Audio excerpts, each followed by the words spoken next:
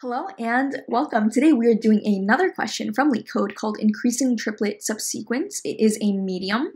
Let's get started. Given an integer array nums, return true if there exists a triple of indices I, j, k, such that I less than j less than k, and nums of I less than nums of j less than nums of k. So we're looking for three numbers in which both the indices are increasing and the values. If no such indices exist, then we return false.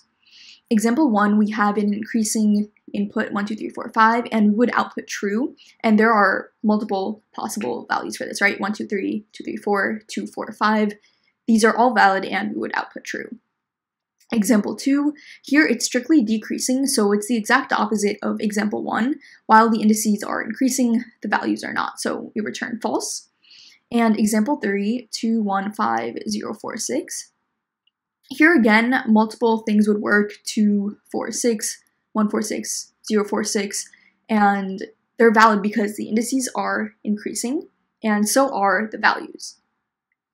These are some constraints, and there is a follow-up on the bottom that my screen is sort of blocking, basically asking if we can do this in linear time and constant space.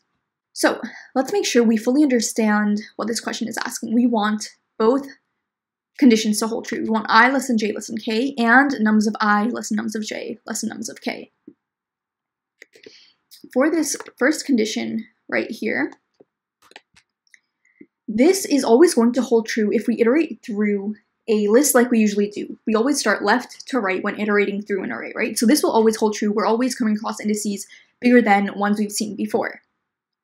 However, for this one, this is something we'll have to check for. The value is always increasing. We need three numbers in total in which they are strictly in increasing order. So how are we going to do this? Well, let's take a look at an example. Say I have the following input. I have 1, 3, 2, 0, 1, 2. Say this is my input, right? And if I traverse left to right, the indices are always going to be increasing, so I don't even need to make a check for this. I'm just going to concern myself with nums of I, nums of j, and nums of k. So I start at this very first index here at index 0, and let's say I've seen this number and I'm moving on to this one right here.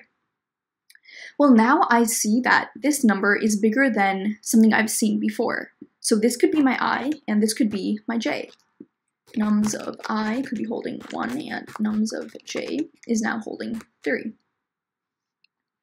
This means any number that is greater than 1, so 2 or more, could be j, and any number 4 or more would be k, and at that point we would return true if we did find a number bigger than what's in nums of j right now. At that point we wouldn't even need to store in a third variable nums of k, we just return true. And if that's not the case, for example, if we don't find a number bigger than something we've seen before, what do we do now? So now we are at this number right here. We still have I being 1 and j being 3, and we are at 2 right here.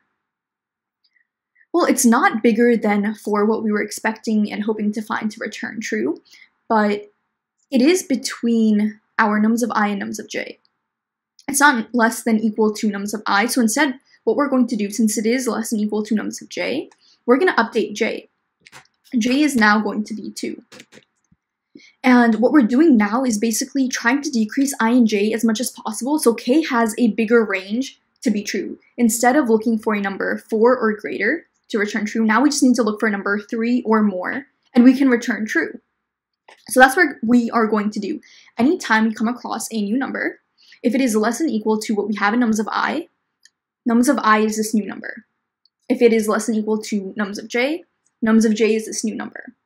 If neither is true, we found our k and return true.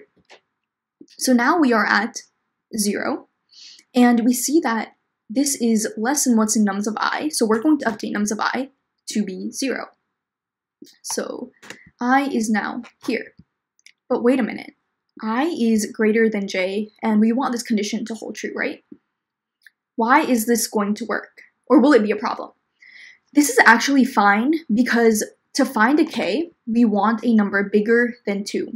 And no matter how small I is, it's not really affecting when we look for a k.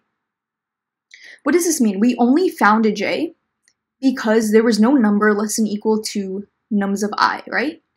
So this is our second part of the triplet.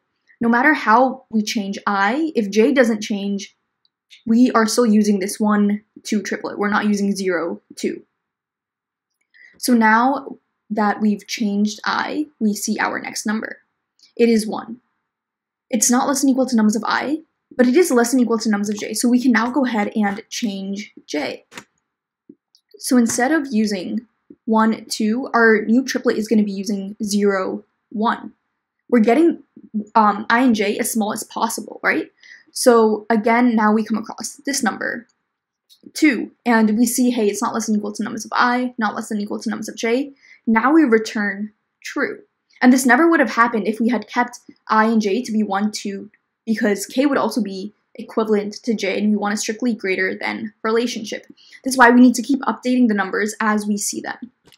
So let's go ahead and code all of this up and run through one more example. So for num in nums, I'm going to be iterating through every single num in my input nums. If the number I'm on is less than equal to what's stored in nums of I equals this new number. If it's not less than equal to nums of I, well, now let's check for j. If num less than equal to nums of j equals this number.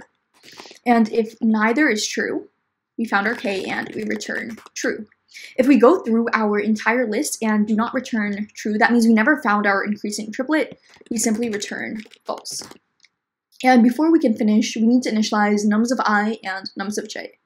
Since this is a less than equal to relationship, we want nums of I and j to be as big as possible. So what I'm going to do is have nums of I and nums of j both set to quote infinity. So let's go ahead and run this code. Let's see, oh, this should be num of j and num of I. Same here. Run code.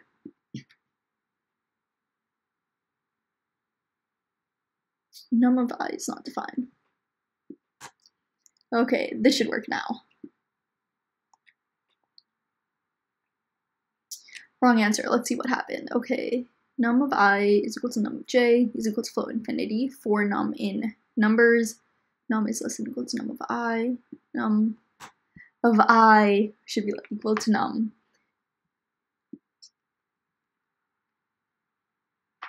There we go. Accepted and submit. And accepted as well. So talking about space and time complexity. For space, we only use 2 extra variables, so that is constant O of 1. And for time, it's a 1-pass linear scan, so that's O of n.